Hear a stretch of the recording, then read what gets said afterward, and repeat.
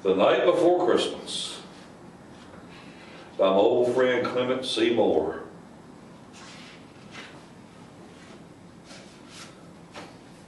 This was written in 1822.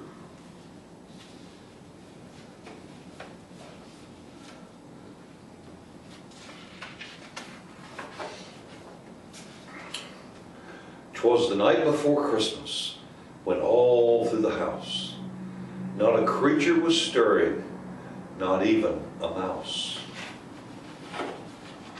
The stockings were hung by the chimney with care, in hope that St. Nicholas soon would be there.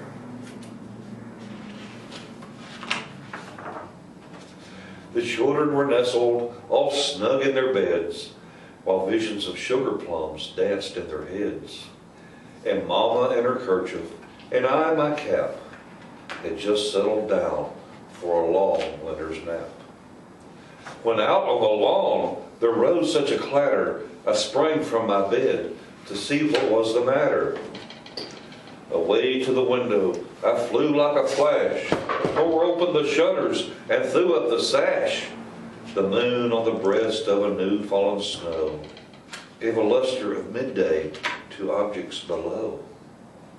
When what to my wondering eyes should appear but a miniature sleigh and a tiny reindeer, with a little old driver so lively and quick, I knew in a moment it must be Saint Nick. More rapid than eagles his coursers they came, and he whistled and shouted and called them by name. Now Dasher, now Dancer, now Prancer and Vixen, on Comet, on Cupid, on Donder and Blitzen. To the top of the porch, to the top of the wall, now dash away, dash away, dash away all. As dry leaves before the wild hurricane fly, when they meet with an obstacle, mount to the sky. So up on the housetop, the coursers they flew, with sleigh full of toys, and St. Nicholas too. And then in a twinkling I heard on the roof the prancing and pawing of each little hoof. As I drew in my head and was turning around, down the chimney St. Nicholas came with a bound. He was dressed all in fur from his head to his foot, and his clothes were all tarnished with ashes and soot. A bundle of toys he had flung on his back, and he looked like a peddler just opening his pack. His eyes, how they twinkled, his dimples, how merry, his cheeks were like roses, his nose like a cherry. His droll little mouth was drawn up like a bow, and the beard on his chin was as white as the snow. The stump of a pipe he held tight in his teeth, and the smoke had encircled his head like a wreath. He had a broad face and a little round belly that shook when he laughed like a bowl full of jelly. He was chubby and plump, and I saw him in spite of myself. A wink of his eye and a twist of his head soon gave me to know I had nothing to dread. He spoke not a word, but went straight to his work and filled all the stockings, then turned with a jerk, and laying his finger aside of his nose and giving a nod, up the chimney he rose. He sprang to his sleigh, to his team gave a whistle, and away they all flew like the down of a thistle. But I heard him exclaim as he drove out of sight, "Merry Christmas to all, and to all a good night."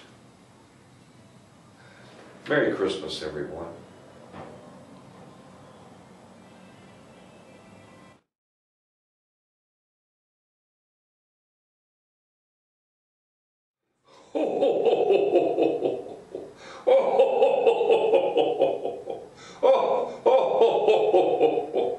Merry Christmas, Merry Christmas. My goodness, I've been so worried about you children. Oh, I've been so worried about those fires out near Nana's house. Oh, I've been so worried about Nana. Oh, phew. Well, I know that Nikki and Victor have got some mighty nice children. Little Brandon, 2-year-old. He likes cars and trucks. And I know all you children like to take care of Honey. You know, I bet you didn't know I knew your little doggy. Honey talks to my reindeer. And the reindeer talk to me. So, when there's not an elf on the shelf, I have to use the family pets. Now, I know that all y'all love to visit Nana and Grandpa's house. I know you girls do. I know you have your sleepover on Thursday night. Oh, and I know you're thinking about making them cookies with Nana and saving some for Santa. But no, not this year. Please, please, please, not this year. Santa Claus has eaten so many cookies and drank so much milk. Oh, I'm gonna bust. What I'd like for you to do this year, if you don't mind, is I would like for you to take a carrot and cut a carrot into 9 pieces, okay? For Dasher and Dancer and Prancer and Vixen, Comet and Cupid and Donner and Blitzen and Rudolph. And cut that carrot up into 9 pieces and leave it there in a saucer, on a plate, bowl, whatever, so that I can scoop them up and take them up the chimney with me to feed the reindeer, okay? That's what I'd like to do, is feed the reindeer some, all right? Now, Ava Lynn, now I know you're a smart little girl, and I know you're 10 years old and going on 16. And I know you're in 5th grade, that you like to can and bake with Nana, and you already can your own strawberry jam. Oh, I like strawberry jam. And lemon curd. Oh, and you like Littlest Pet Shop and Shopkins, and you want a laptop. And my goodness, a laptop. What would you do with a laptop? But I've got it on the list. And Elisa, or Lise, I know you like Littlest Pet Shop and Shopkins, and you'd like to have an American Girl doll. Wow, those are nice, aren't they? And you're in the 3rd grade. Well, Lisa, I tell you, honey, you're going to have to learn to share more. You're a little bit possessive of stuff. You got to learn to share, okay? You share more, and we'll see about getting you that American Girl doll. But you got to be nice. And Chelsea, I know that you like the same toys, and that you would like a Barbie house. Well, Chelsea's 5 years old, wanting a Barbie house. That's cute. I don't know for sure if I can get you a Barbie house this year, or if I got to wait till next year. Okay? But Santa Claus is going to get you a Barbie house. I just don't know if it's going to be this Christmas or next Christmas. But all of y'all, all of you now, you need to help your mom around the house. Your mama can't do it all by herself. She needs help cleaning, picking up your room and your clothes and your toys. And y'all, all you girls need to help pitch in and help take care of Brandon. Because Brandon, he's a lot for your mama to handle. Well, you try to help. Oh, now, you don't have to help with Brandon. You don't have to. But it helps your mommy and daddy. And it means a lot to them. And I'm sure that they mean a lot to you. And you help each other. So, if you can help with Brandon, mom and daddy will appreciate that. And if I remember correctly, you got a little girl cousin going to show up in February, don't you?